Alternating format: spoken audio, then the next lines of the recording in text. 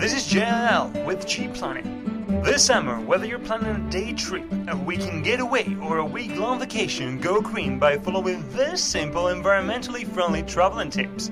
Before you go, unplug any unnecessary appliances such as TVs, DVD players, coffee pots, and microwaves.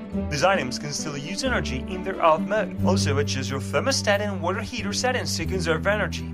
While traveling, look for hotels that have an environmentally friendly certification or a membership in a green industry association such as Green Seal or Green Link. For making reservations, ask about recycling and water-saving programs the hotel participates in.